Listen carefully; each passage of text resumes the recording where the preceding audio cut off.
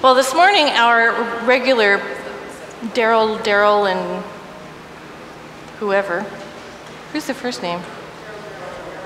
Daryl, and Daryl, okay, are not here because Abby's in North Carolina this morning trying to get her way home. So we're going to just sing some favorites. So I've got two favorites. I'm going to choose one more favorite from somebody. Somebody have a favorite they would love to sing this morning? This is my Father's World, okay? Okay, so we're going to sing How Great Thou Art first, and that is page 77 in your hymnal. So would you sing that with us? And then we'll do Just a Closer Walk with Thee, and This is My Father's World. All right. 77. I think this would be a good one to stand up on. Would you stand with me? And it's in the red hymnal. How Great Thou Art.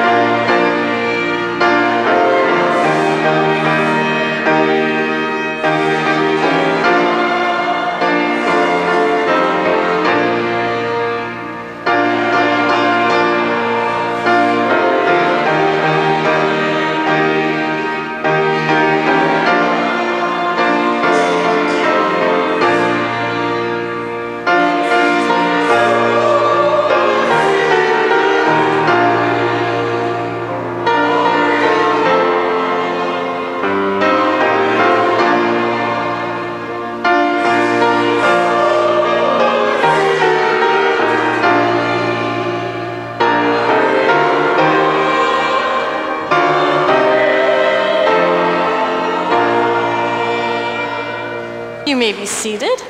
Now turn to the black books, the Faith We Sing, and turn to 2158, and we'll sing Just a Closer Walk with Thee.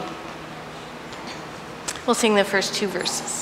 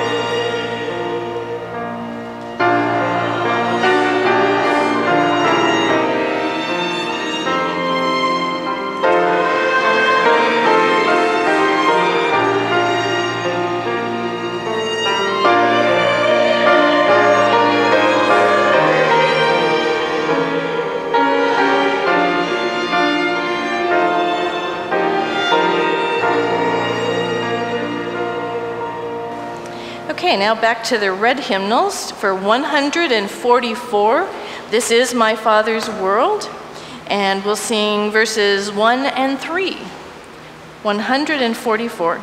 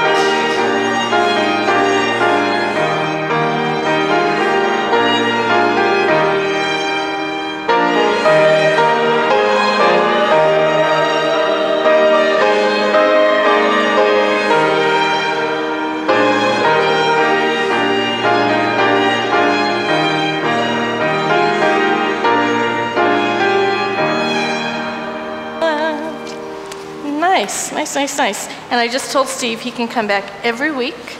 We wouldn't mind at all.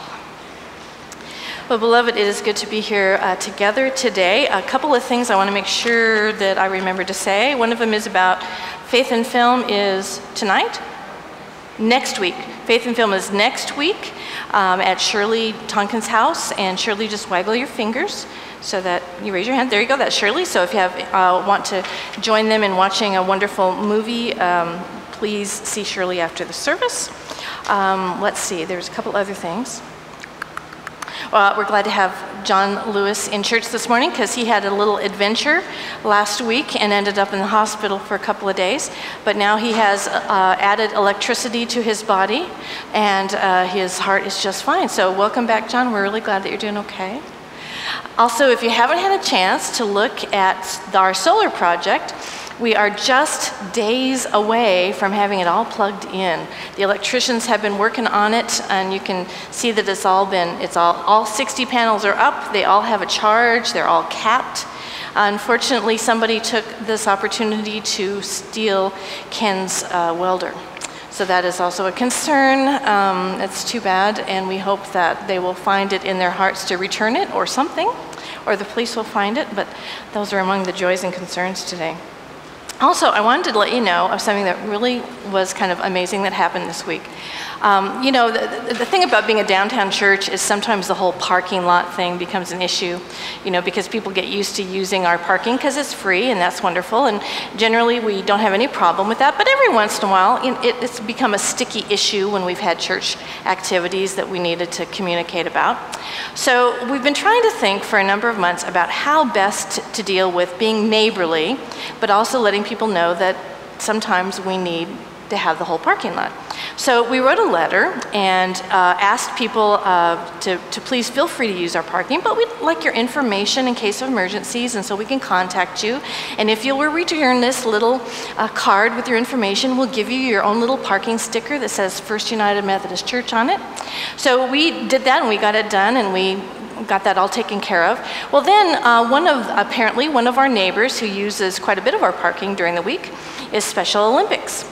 And they called a couple of weeks ago and said, we would really like to thank the church for giving us this opportunity to park downtown.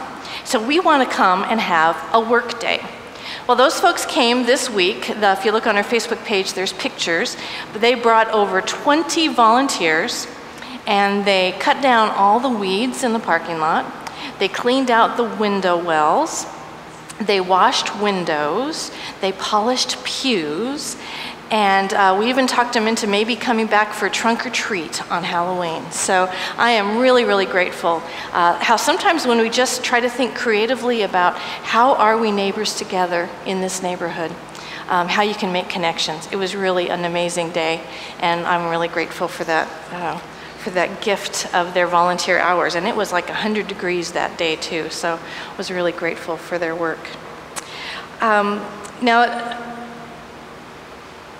for the last couple weeks, it's odd how all my little travel out of town things, sometimes I think about them like 8 months or 9 months out, and all of a sudden they're not like in the distant future, they're suddenly right here. So all of them kind of bunched up this month. So if you've wondered about me being out of the office, one of my trips was to the Western Jurisdiction meeting, planning for our every 4 years meeting. This year it's going to be in Arizona. So I went in 120 degrees heat to Arizona for a couple of days and worked on that. And then a number of us went to Camp on the Boulder for a training event with Phil Maynard. A lot of our leadership team was there, learning how to be disciples of Jesus Christ in a maturing relationship as we become the church together. And that was a wonderful event, and I'm hoping some of our leadership team will share some of that with you. And then this last week I was in Minnesota and was privileged to be chosen for a grant by the Lilly Foundation to go and have a week with other writers and have an opportunity to write about faith and to talk about our writing, and it was just a really great opportunity. So I thank you for your patience when I've been in and out of the office a little bit, but they're all things that I hope will enrich our life of faith here together. Okay, and also there's the offering today for the vets, Rides for the Vets, so please attend to that as well.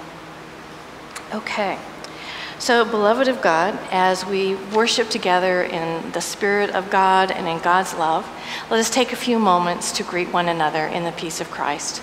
May the peace of Christ be with you. Please greet one another.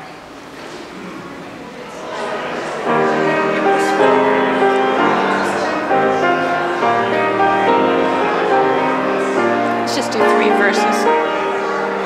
3 verses? Okay.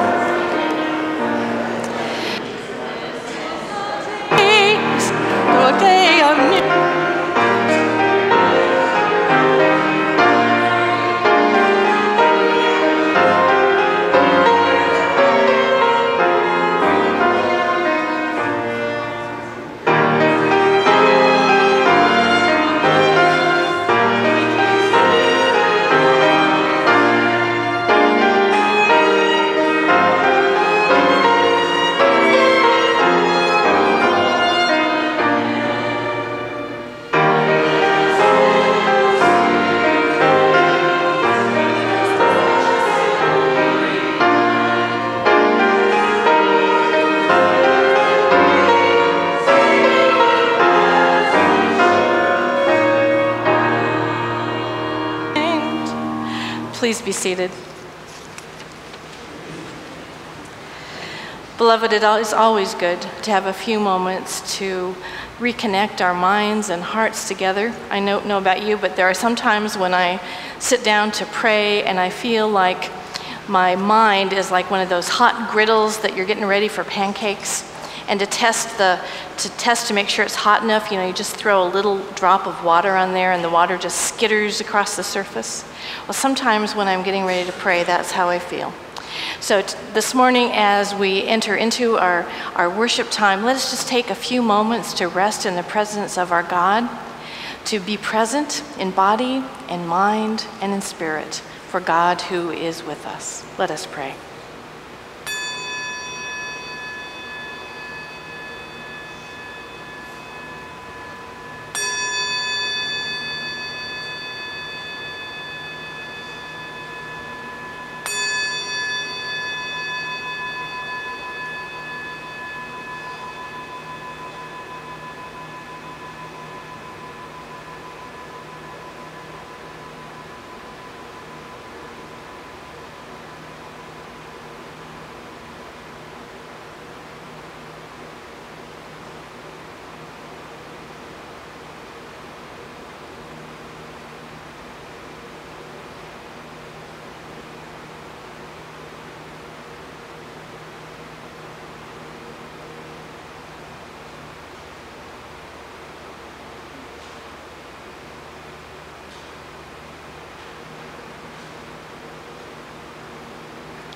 Would you join us in our call to worship?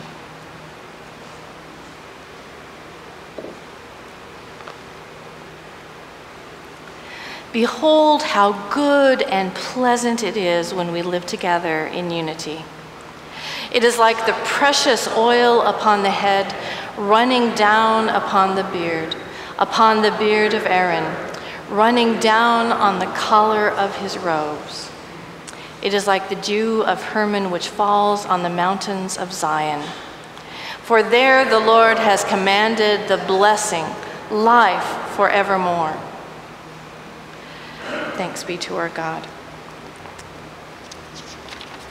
All right. Let us sing together hymn number 402, Lord, I Want to Be a Christian.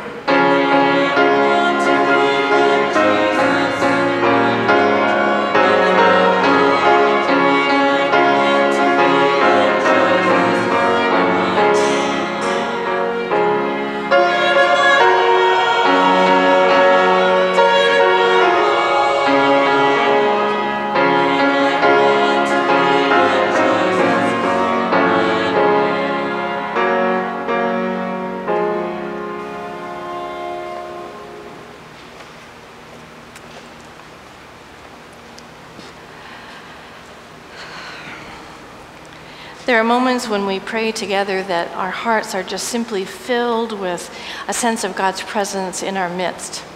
Our Abby, who preached for us last week, which I got to see on YouTube, which was really fun, you all, somebody will get a prize if you can tell me in one sentence what she preached about, but I'll get to that in a minute. What's that? Pizza? She didn't preach about pizza. That was just the illustration. Okay. All right, well, she's in North Carolina this weekend and has been going to the School for Congregational Development, which a number of us went to last year. And she said that the worship is just so amazing that she just practically glows. Well, I think sometimes when we enter into our time of worship together, it is a time when we can just be filled with God's glory and love and grace, and sometimes even beyond words. But there are also times when we come together with our burdens, with our woundedness, with our disconnectedness, with our worries, with our stress, all of those things that just we carry around with us like baggage. This morning, I want us to surround somebody in prayer, and that somebody is Patrick. Patrick's been with us in worship now for a little over a month. And this week, he lost his son to a car accident. And we, I think, can hold everyone together in this prayer. But in particular, I want to hold Patrick. And if there's those of you who are seated nearby, if you would just lay hands on Patrick, because I think this is an important thing we do as a community of faith. And the rest of us are just going to surround Patrick and all those others who are in need of love and care this morning. So let us pray together. Loving and holy God, we give you thanks that you are present with us in each and every moment. Our hearts sometimes are filled with joy and wonder and stories and adventures, and other times, oh God, they are filled with pain beyond words. So for everyone who is in pain this day, we pray. For those who are far away and experiencing the stress and the desire for love and grace and community, and who only find violence and fear, we pray. And in these moments, in and through our friend Patrick, we realize that the loss of a child, someone whom we love, someone we want only good things for, is beyond our comprehension. And so as we pray for Patrick this day, we too pray for all of those who are struggling, who are in need, who wonder if you are present. Because, oh God, we are powerful in prayer together. We surround Patrick and all of those who are in great need in your love, in your grace, in an awareness, oh God, that the wounds that we cannot name, let alone open for healing, that you are capable of loving us, of granting us healing, and of comfort and of strength. And so in and through and around your love in these moments, oh God, we pray in the power of our Christ who taught us to pray. Our Father, who art in heaven, hallowed be thy name. Thy kingdom come, thy will be done on earth as it is in heaven. Give us this day our daily bread, and forgive us our trespasses as we forgive those who trespass against us. And lead us not into temptation, but deliver us from evil. For thine is the kingdom, the power, and the glory forever. Amen.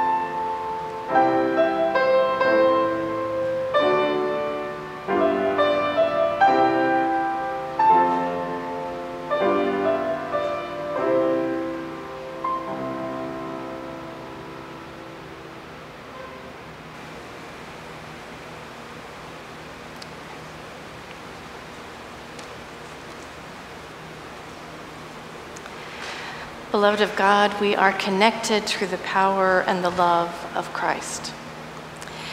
As maturing disciples of Christ, we go beyond just a belief in the mind, but we believe that our God touches us in so many different ways, reaching toward us in a yearning for relationship, that all that we believe about God and all that we believe about Christ should not ever just stay at this level.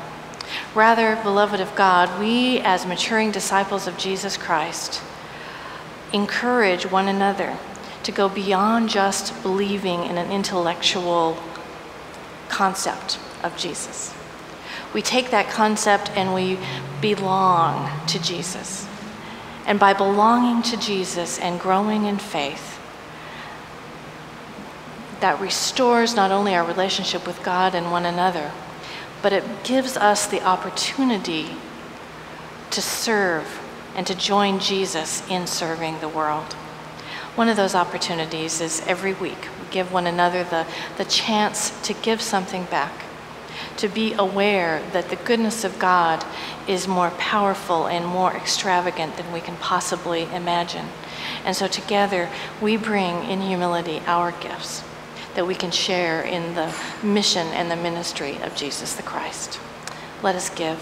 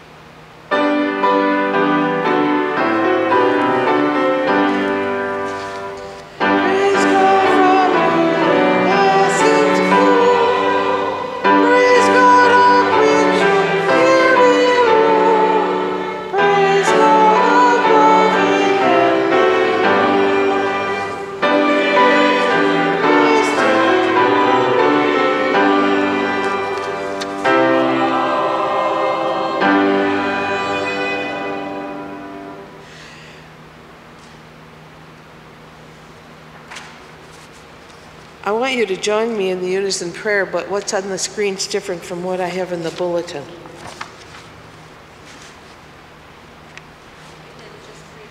Lord, let's read the bulletin. Will you join me? We're not used to it. Thank you.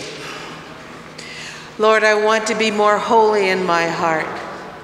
Here's the citadel of all my desiring, where my hopes are born, and all the deep resolutions of my spirit take wings. In this center, my fears are nourished, and all my hates are nurtured. Here my loves are cherished, and all the deep hungers of my spirit are honored without quivering and without shock. In my heart, above all else, let love and integrity envelop me until my love is perfected and the last vestige of my desiring is no longer in conflict with thy spirit. Lord, I want to be more holy in my heart. Amen. Please be seated.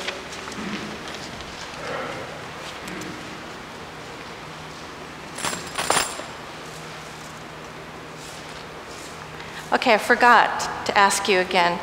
Abby's sermon in one sentence, besides pizza. What was Abby's sermon last week in one sentence? Serving. Love, serving?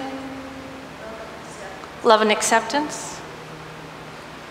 Anybody else? Just checking, I watched the YouTube. Just a good reminder too that our services are all on YouTube now, so if you miss one, you know where you can go. Does anybody here know how to juggle? Anybody? You really do? Oh, Beth, come here.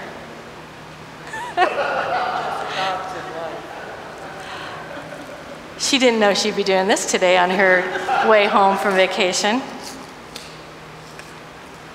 Okay then. Oh my goodness. Yay! Thank you so much. That is awesome. You never know when you come to church here. So next time you may, they're on their way home from vacation and who knew that they'd be called upon to know how to juggle. Okay, a number of years ago I thought, wouldn't it be great to know how to juggle? So I bought the little, the little balls you can get at Barnes & Noble, and I read the little book, because, if I want to learn something, that's what I always do. I take a book, that's how I learn things. But not so much juggling. So there's this part of juggling where you start with one ball, right? Did you learn it that way, where you learn with one ball and then pretty soon you start with two balls, and then I never got past the two balls, and it wasn't very pretty. So how long did it take you to learn how to juggle?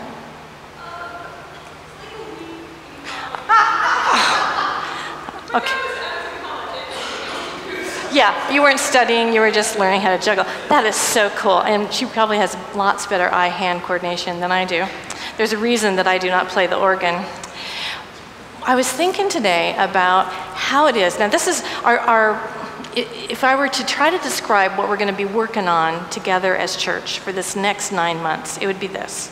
We are going to be learning how to be disciples so that we can make disciples. And it's not that I don't think we know how to do this. I think that we do this really rather well at times.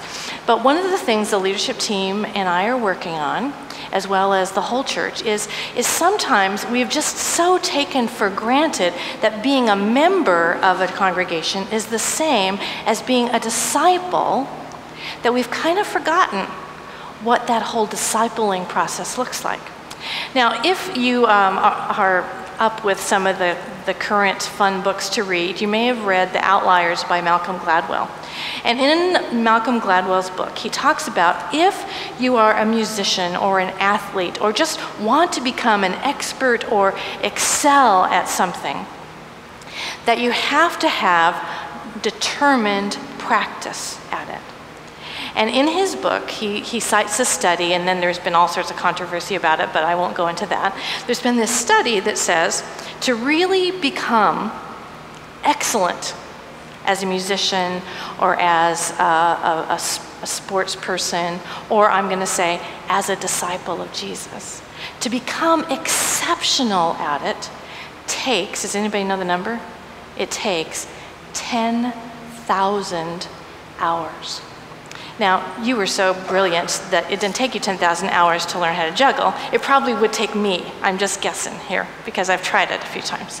But what I want us to contemplate today, and you'll probably be getting tired of me saying, is the whole thing that we do here, and we're going to be papering the walls with our little purpose statement, which are 3 words, and I'm going to have you say it with me: connect, serve, or oops, I did it backwards. Connect, grow, serve. Let's say it together. Connect, grow, serve. And that pretty much, you can watch the rest on YouTube, because that's what we're going to be talking about for the next year. So you have a hint about what that is. But as I consider my walk as a disciple, as someone who wants to belong, as someone who wants to be in relationship with Jesus, as somebody who wants to be more like Jesus and to join Jesus in whatever Jesus is up to, it means that I have to figure out that I want it badly enough to practice. To practice. And in order to learn anything, it means that there's going to be a learning curve. Sometimes we get stuck in one place or another. Like I got stuck with, I could do the one ball pretty well. You know, you just do that one ball in one hand. And then I almost got to where I could do thump, thump, thump, thump with, I'm not even going to demonstrate now because I know I couldn't do it. But I never could, I wasn't really all that excited about it enough to give up most of my life for a week or 2 or 5 to learn how to juggle. It didn't mean enough to me. So what I want us to think about today is, do I want it enough? Do I want it enough to be a mature disciple of Jesus the Christ?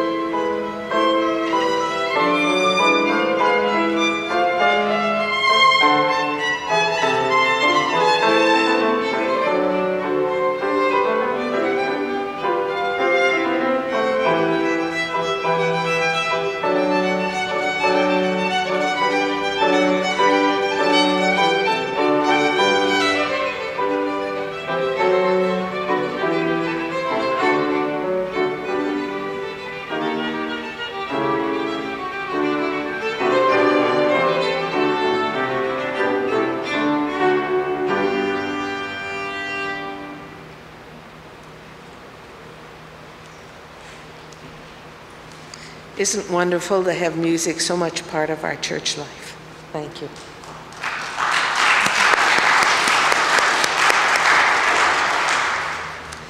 Our epistle lesson is from Romans 12, verses 1 through 8, and I'm reading from the New Revised Standard Version. I appeal to you, therefore, brothers and sisters, by the mercies of God, to present your bodies as a living sacrifice, holy and acceptable to God, which is your spiritual worship. Do not be conformed to this world, but be transformed by the renewing of your minds, so that you may discern what is the will of God, what is good and acceptable and perfect. For by the grace given to me, I say to everyone among you not to think of yourself more highly than you ought to think, but to think with sober judgment, each according to the measure of faith that God has assigned. For as in one body we have many members, and not all the members have the same function, so we who are many are one body in Christ, and individually we are members one of another.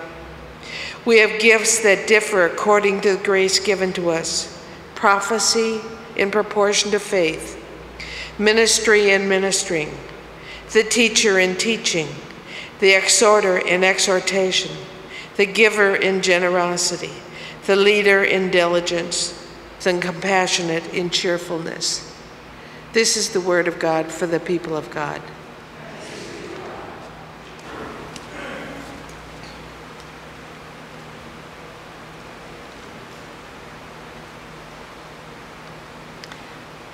Please join us in our song of preparation.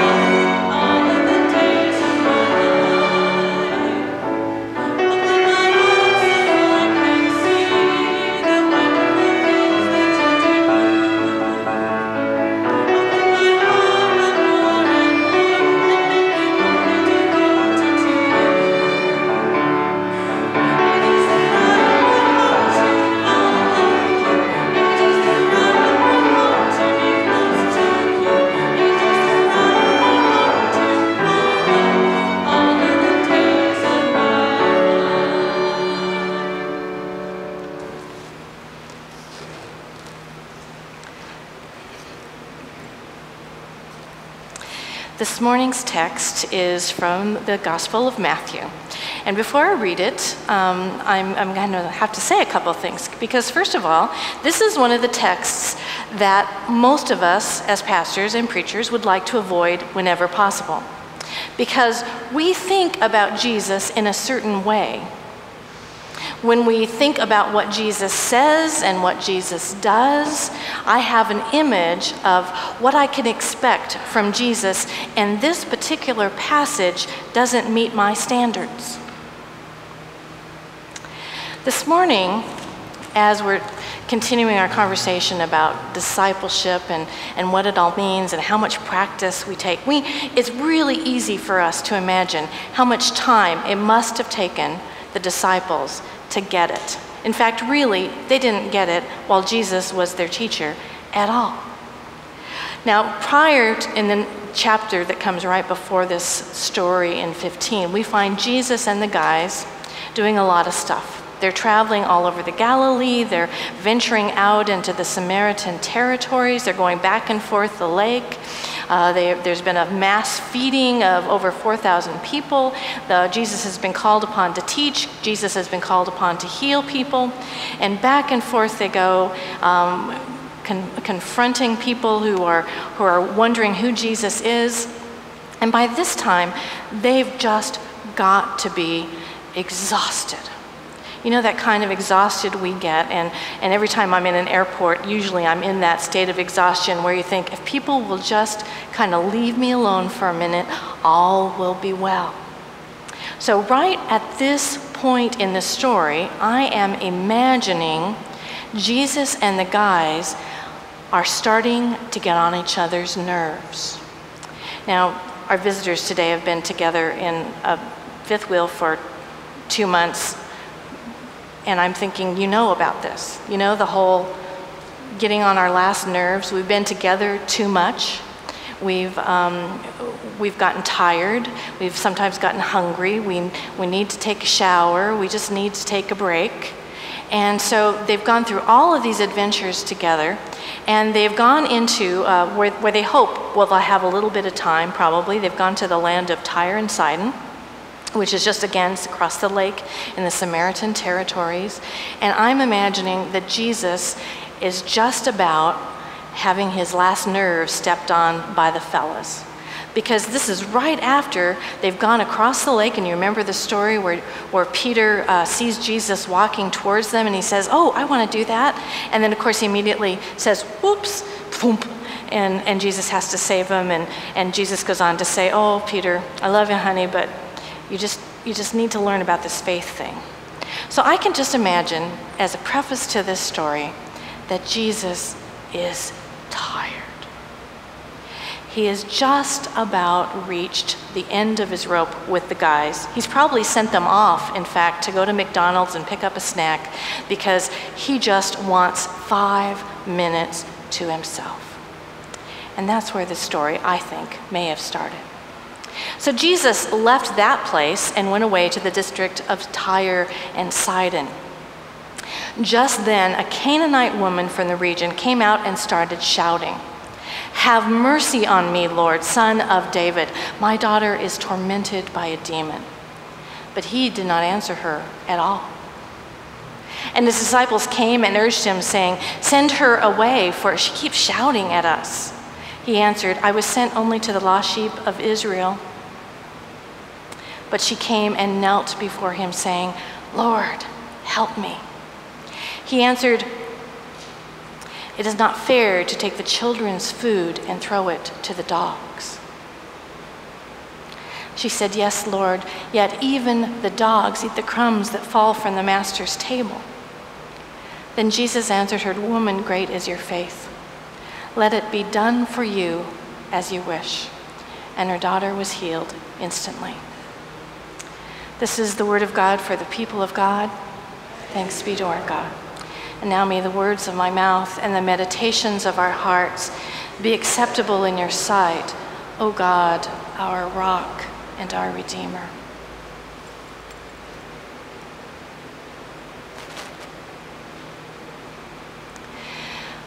We'd been hearing stories about the Jewish teacher who had been going all around the territories, and it seemed as if he was just going everywhere. First he was in the Gennesaret, and then he was down in Galilee, and he seemed to be crossing over. And even though my people are not of the Jews, and even though our people are traditional enemies, even though we wouldn't eat together or sit at the same table together, or even if we wouldn't walk the same roads together, there was just something to these stories. My sister told me not to go. She said, "He's not going to help you anyway. Those Jewish people, they don't think we're really people at all. They just think we're animals." But I went anyway. I can't remember a day when my daughter was not ill. I cannot remember a day where she slept through the night. I cannot remember a time when she laughed without ever thinking about it. I saw them in the distance, and I wasn't sure. What if he just told me to go away? Master? They just kept walking. It looked to me like they were walking toward us, and "Master? Son of David? Master?" They just ignored me and kept walking. "Master, Son of David, help me. Please help me. My daughter is tormented by a demon." He said something that didn't surprise me at all. He said, "Hey, not my job. I have come for the household of Israel." Of course he did. It's what I expected. Then he said something I didn't expect. All the stories of him seem so real and so kind and so generous. And he said, "Why should I throw the children's food to the dogs?" Oh, I know that there are people that think of my people, the Canaanite people, as being no better than animals. and I didn't really even care what he thought of me. Son of David, help me. Help me.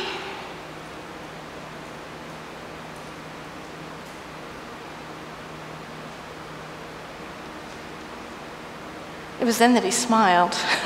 Then when he said, "Woman, get up, for I see your faith." But it wasn't until I said these words, "Lord, even the dogs under the master's table get the crumbs." I didn't care what he thought of me. I didn't care if he liked me. I didn't care if he thought I was the dregs of the earth. All I cared about in that moment was my daughter, and I knew that he could do something. And then he touched me and he raised me up on my feet and he said, "That's what faith looks like." I didn't know what to do next. I didn't know whether to trust that what he said next was really going to happen. But somehow there was a look in his eyes that I had to take seriously, and so I went home. And for the first time, and I can't even count when, my daughter was herself, and she was well.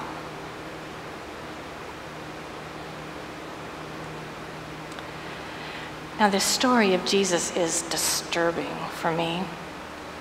When I think about Jesus talking to this woman as if she were a non-human being, I want to slap him upside the head. I got to tell you, I don't like it. What does it mean that Jesus speaks to this foreign woman, this non-Jewish woman, as if she were a non-person? That's not the Jesus that I love. And then I think about it because I got to tell you, this is one of those avoidance scriptures that when it comes up in the lectionary, pastors go, "I'm sure there's something else I'd rather preach on." So whose learning curve is this story about? Is this a story about a Canaanite woman who learned that all she needed to do was ask and believe no matter what? Is this a story about a learning curve of the disciples who believed that Jesus was just their own personal Messiah? Because we sure know that that's what they thought. Is this a story about the learning curve of Jesus? Ooh, now this is where it gets sticky, doesn't it? Because we think Jesus should have it all figured out by now. I mean, this is chapter 15. If he's a little unsure at the beginning of the book, by now he must know what his job is. But I can almost imagine it. I can almost imagine Jesus saying at the end of what must have been a horrifically difficult period of time, saying, my plate is so full already. Everywhere I go, I am hounded by people who want something of me, and I just can't do it all. And this woman reminds him and says, "You don't have to do it all. You don't have to do it all. Because after all, isn't it God who is doing it with you?" Now, she said it by saying, "Don't even the dogs under the master's table get the crumbs?" The master wasn't trying to throw out crumbs. The master was just trying to serve the meal. And yet where the Spirit of God's love is, that extravagant generosity, that amazing love and forgiveness and acceptance, even if Jesus in his own mind, and I know this is pretty controversial stuff I'm talking about, so if you're uncomfortable, good, I am too. But let's imagine Jesus growing into what it means to be the Savior, not just of a small group of people, no matter how much we want that, but Jesus as being the Savior of the world. And maybe he just at this point hadn't quite got his mind wrapped around that as limited as we are in time and energy and resources and faith and energy and all of those things, that God's intention for humanity is so much bigger than we can possibly even imagine. Maybe even bigger than Jesus could have imagined. So maybe part of this story, and this is the discomfort again, part of this story might have been, here is Jesus, Son of God, Messiah, Prince of Peace, realizing in the humble kneeling of a woman that he normally wouldn't talk to, that God was much more interested in loving everybody than just a small group of human beings. And isn't that really what our task as disciples are? It isn't our task as disciples to decide who's in and who's out. It isn't our task as disciples to decide how much energy we have, although I know sometimes we run out. Because what we forget as disciples, and maybe even once in a while Jesus forgot this, is that we're not alone. It is our God through the Holy Spirit who empowers us to do more, to dream more, to love more, to heal more, to pray more than any of us could possibly imagine. Now, maybe Jesus already knew all of those things. Maybe it was just a learning experience for the disciples or for the Canaanite woman or for the other followers. But no matter which way the story goes, no matter what the true version of the story is, everything from that moment changed. It wasn't just about a tribal people anymore. It wasn't just about the people who look like us or act like us or worship like us or value the same things that we value or show up in the right place at the right time. The Spirit of God is in this place, and it's going to take us a whole lot of practice to catch up. And I think we can. Thanks be to our God. Amen. Would you join us in singing our closing hymn? This is one Abby was working with you on last week, and I think we can get it because there was a little misprint there. So I'm going to ask you to please stand, and we'll sing the 2 verses.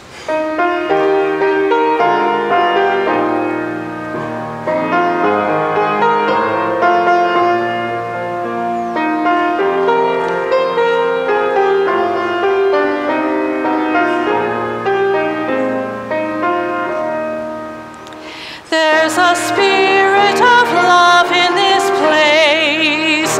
There's a spirit of love in this place. You can't see it, but it's there, just as precious as the air. There's a spirit of love in this place. Oh, hallelujah, sing hallelujah. We bless your holy name.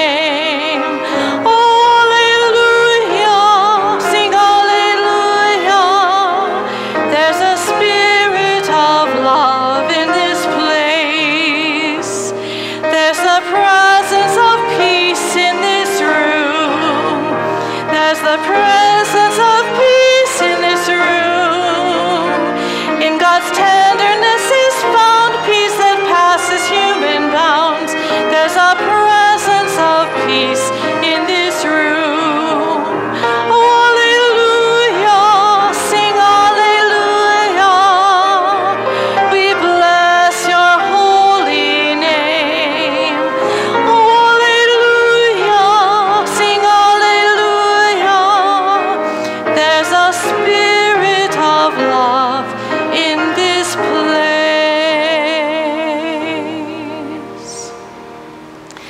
Beloved of God, our God has called us to be disciples, to be children of God, to be friends, to be movers and shakers, to be those people that aren't just thinkers, but doers.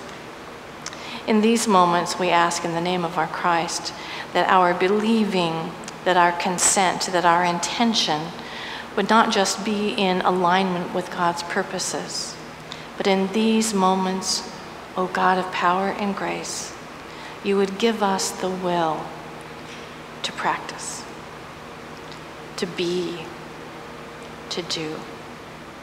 Amen. Go in peace.